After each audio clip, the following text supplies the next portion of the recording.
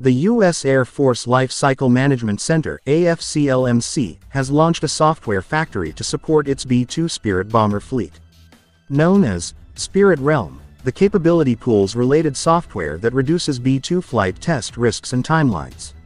The facility has already delivered ground-based analysis, enhanced test point collection, and automation for the ongoing B-2 production in the Air Force. Through the software factory's tools and infrastructure, automated steps take the code from the beginning in development all the way through testing and eventually to release. AFCLMC B-2 Software Maintenance and Innovation Team Leader Captain Joel Grally explained. Developed with Northrop Grumman, the software factory provides the B-2 operational fleet with war-winning capability upgrades required to counter evolving threats.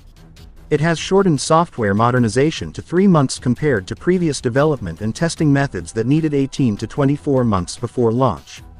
Furthermore, other testing phases which detect software defects now identify almost zero issues, enabling the Air Force to save more hours in B-2 upgrades and $18 million in annual flight test costs.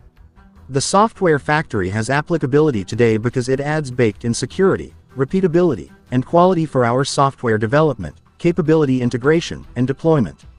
That has impacts on the warfighter now, Grally said. In the near future, the software factory, combined with other aircraft modernization efforts, will enable the capability to deploy software updates to B-2's flying operational missions anywhere in the world. That is a game changer in the next fight.